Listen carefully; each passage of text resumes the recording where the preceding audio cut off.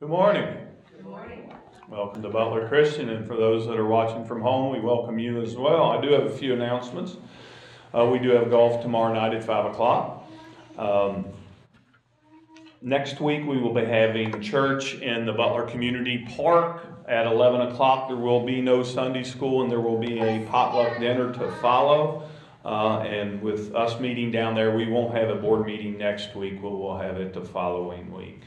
Is there any other announcements as far as announcements go? Let us go to the Lord in prayer.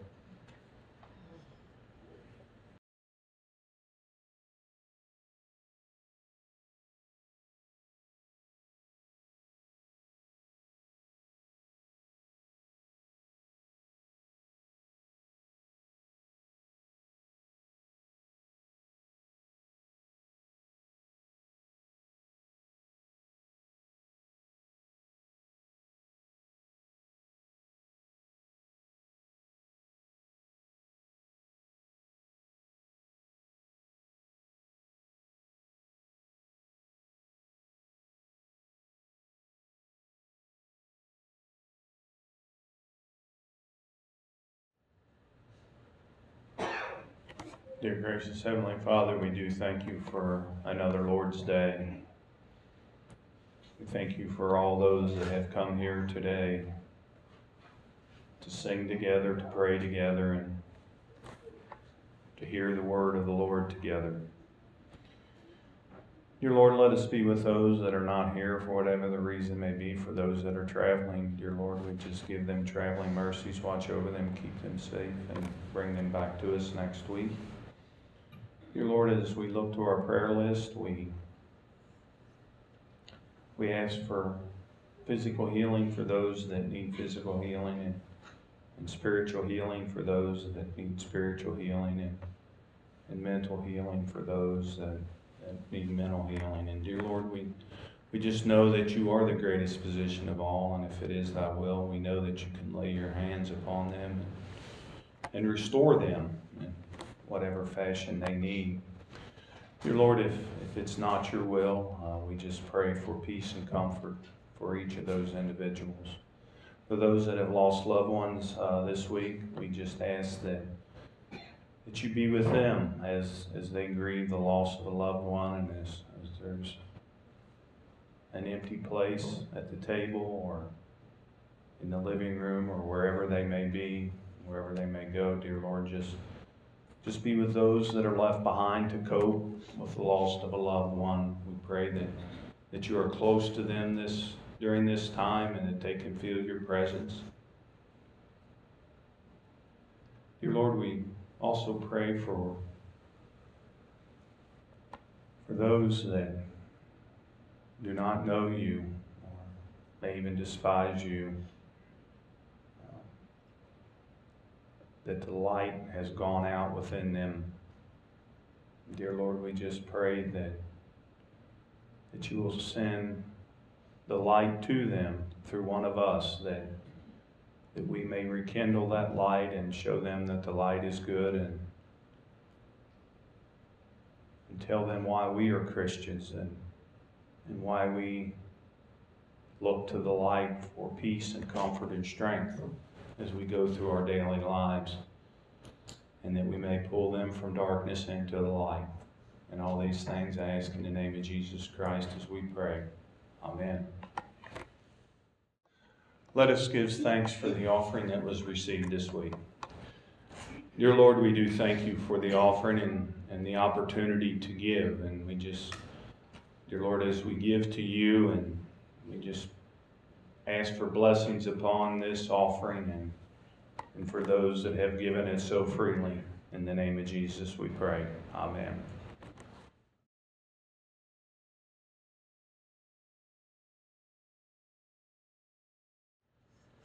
As we come to the table, and as later I will be talking about probably one of the most familiar passages, and that's the feeding of the 5,000. So as we come around the table this morning to be fed, maybe not so much physically, but most definitely to be fed spiritually, let us pray. Most gracious Heavenly Father, we're again thankful for this day. We're thankful for the opportunity we have to come around this third day. We take it this loaf which is symbolic of Christ's body, who suffered, bled, and died on the cross of Calvary, so we may have life and have everlasting. Father, we ask that we take it this loaf, that you will help us to realize the great sacrifice you made for each and every one of us, and we will become a better servant to thee. We thank you, ask in Christ's name. Amen. On that night in the upper room, and Jesus took the bread, he blessed it, and he broke it, and gave it to his disciples, saying, "This is my body, which is broken for you, and as often as you eat of it, do so in remembrance of me." Let us pray. Most gracious Heavenly Father, we are again thankful for the opportunity to come around this table. And as we do so, Father, we ask that you will help us to realize all the great loss that you had in your Son to give up his life on the cross of Calvary. And as we come around this table to take it, this cup, which is symbolic of Christ's blood, we ask that you will guide, guard, and direct us in all that we do. And we ask in Christ's name. Amen.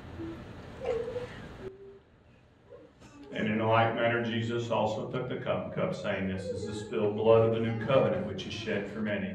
And as often as you drink of it, do so in remembrance of me, and drink ye all of it."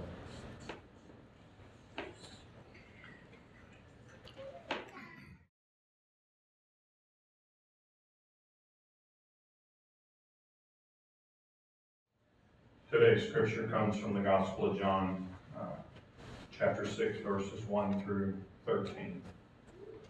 And after this, Jesus went to the other side of the Sea of Galilee, also called the Sea of Tiberias.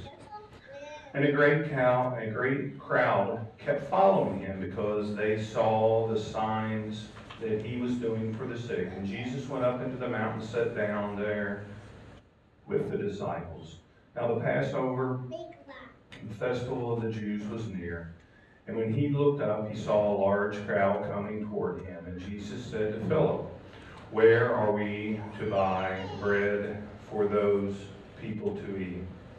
And he said this to test them. For himself he knew what he was going to do. And Peter answered him, 6 months' wages would not buy enough bread for each of them to get a little. And one of the disciples, Andrew, Simon Peter's brother, said to him, "There is a boy here who has 5 barley loaves and 2 fish, but what are they among so many people?"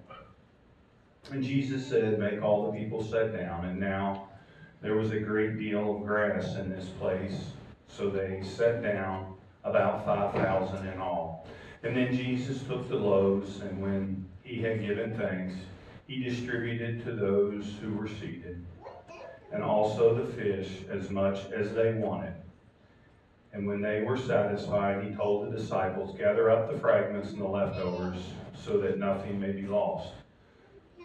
So they gathered them up, and from the fragments of the 5 barley loaves left, those who had eaten, and they filled 12 baskets. May God richly bless the reading and understanding of the Holy Word. Bringing the old life with you. Motorhome and Campers has put all of the conveniences of homes on wheels. And I think Frank and Dee just come back from one of those such places. A camper no longer needs to contend with sleeping bags and cooking over a fire and hauling water from the stream. No, they can park a fully equipped home on a cement pad in the midst of a few pines where they can hook up to a water line, a sewer line, and electricity. Some motorhomes even have satellite dishes atop, so no more to bother with the dirt nor the smoke from the fire, nor the drudgery of walking to the stream. Now it is possible to go camping without ever going outside. When you buy a motorhome with the hope of seeing new places or getting out into the world, yet we deck it out with the same furnishings that is in our homes. Thus, nothing really changes. We drive to a new place, set ourselves in a new surrounding, but the newness goes unnoticed, for we have only carried along our old settings. The adventure of a new life in Christ begins when the comfortable patterns of the old life are left behind. That could be a sermon there. We could close it off and go home, because that is so fitting that we get into comfortable patterns, and thus we don't, as we talked about in Sunday school, we don't allow that spirit to grow. We don't exercise that spirit. Today is a very familiar scripture. I'm sure we've all heard it, many sermons upon it, and it's kind of like one of those old Andy Griffith reruns. Oh, it's that one again. And you know how the ending is. Well, Matthew, Mark, and Luke, and John all speak of this story. But it's only John that tells us of the boy with the 5 loaves and the 2 fish. So is it important that we know that detail here in John today? Or is it only important of what Jesus did with the bread and the fish? Well, we'll talk about that in a little bit.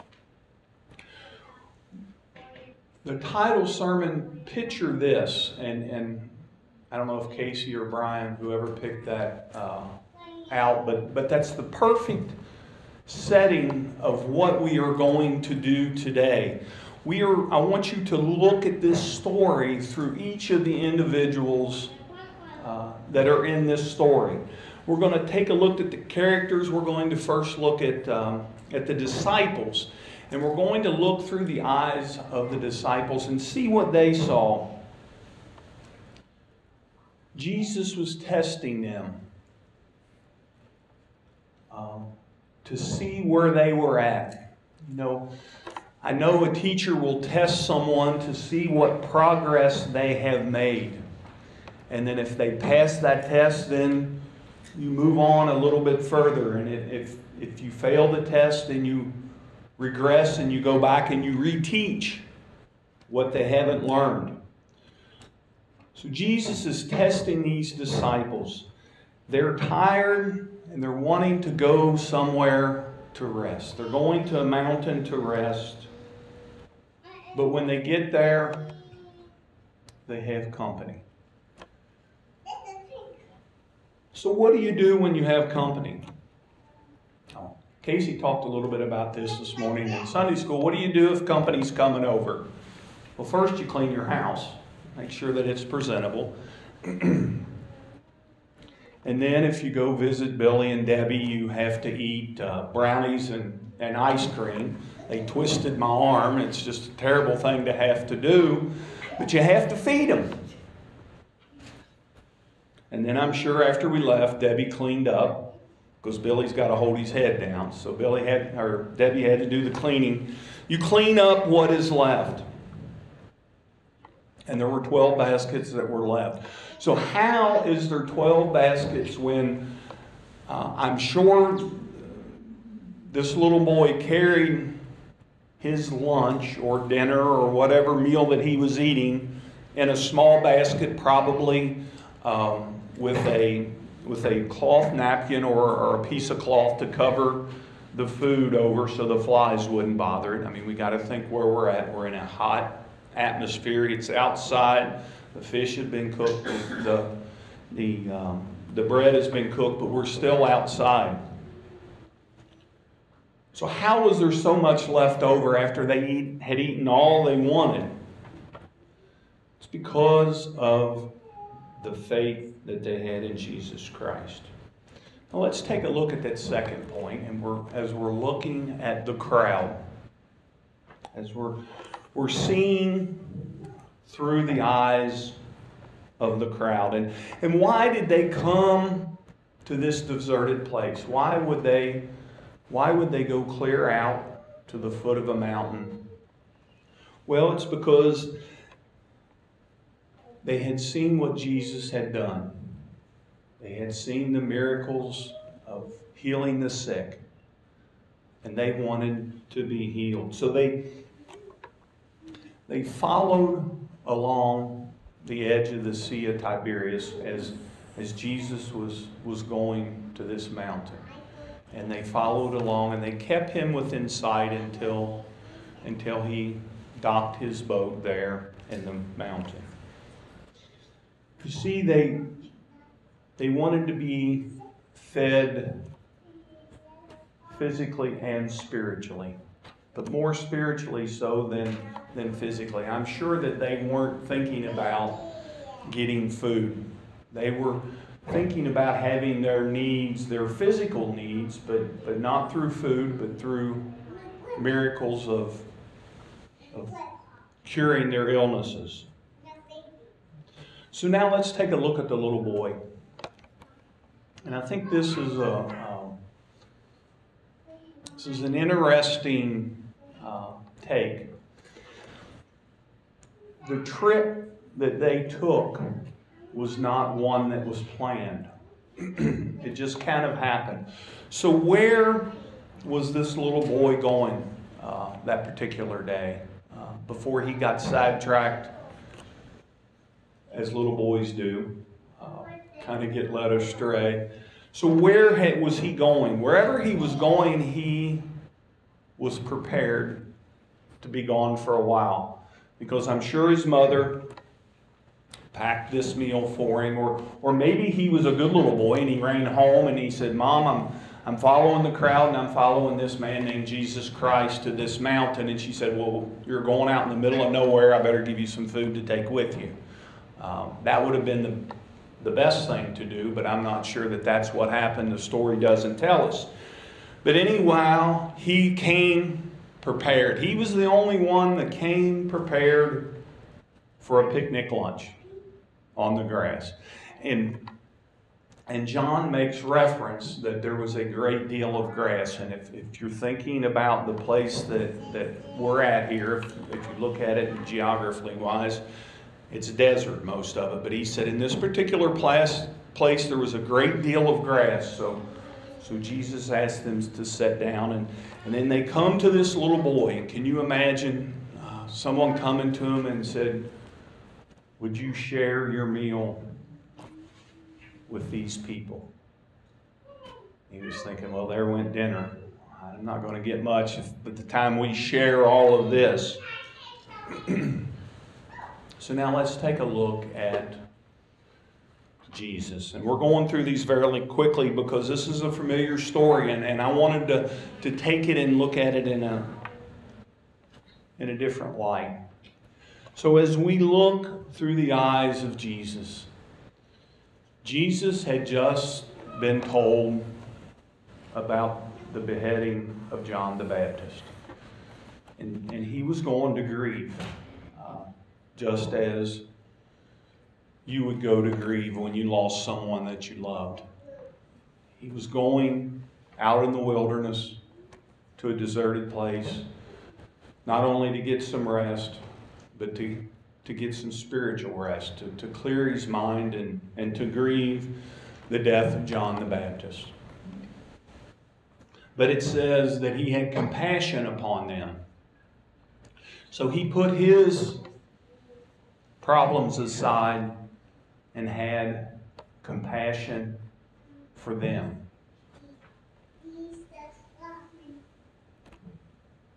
So he was showing the crowd by feeding them physically that he was not only going to take care of their spiritual needs, but also their physical needs. He was taking care of all their needs. He didn't tell them to just eat a little. He said, eat all you want till you are full. Eat until you are full. He wanted no crack for Satan to enter in. He didn't want someone to go home and say, well, Jesus cured the sick, but he didn't feed us. He sent us home hungry. What kind of a guy would do that? So he's taking care of them in every way that they can. I think we can draw a comparison, and it's funny that as we read the scriptures in the lectionary, and as Casey taught this morning on Ephesians, and as Paul is trying to write to the Ephesians and trying to explain what the Spirit is that has just been given to them, and that it has no height or depth or breadth or width. I think that's where Jesus, we can draw a comparison today, is that they were in a deserted place. And sometimes we feel like we're in a deserted place. But no matter where we are, we always know that Jesus is with us. Whether at the highest height or the lowest low. And I know some of us has experienced both of those this week, and He is always with us. All we have to do is just call upon His name. So as we close for another week, I want you to think about this week. Practice looking, and this is a good exercise. Practice looking through the eyes of others. You may not be able to understand, but you can see. Amen. Let us pray. Dear gracious Heavenly Father, as we leave this place and as we go out into our daily lives, let us take the Spirit of the Lord that has been given to us and let us spread it among the masses. In the name of Jesus Christ we pray. Amen.